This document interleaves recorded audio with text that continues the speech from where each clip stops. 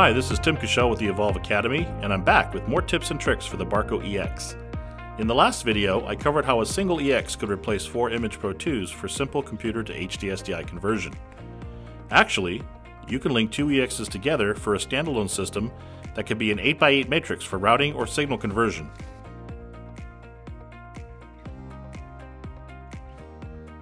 When linking 2 EX units together for standalone operation, you should first only connect one unit to the network. In EM Toolset, drop that unit into a system. Select the banner at the bottom of the unit and go to the Adjust tab. Change the IP address from the default and hit Apply.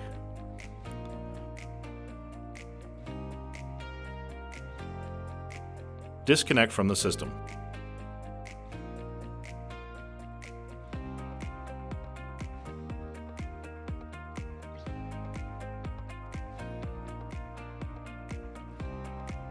You can now change the unit ID in the Discovered Units column. Change the ID from the default 0.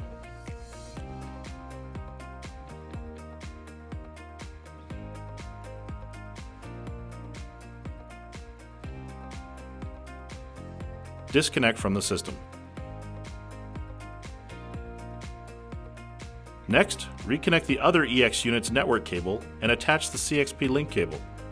The top unit in our case will be the master, so the CXP should come out of the top link connector of unit ID 0 into the bottom link connector on unit ID 1.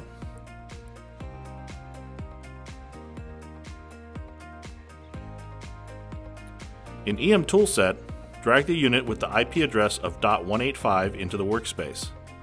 Since the CXP cable is connected, it will show you an option to add the second unit.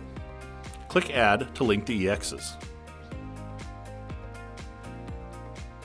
Just like with other types of link configurations, be sure to click the X to disconnect the link frames when you are finished with your event.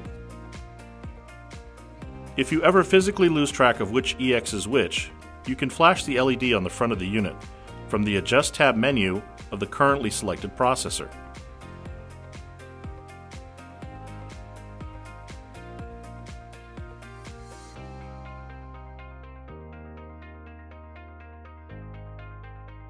Up to 2 EX processors can be connected to each link connector of the E2 or S3.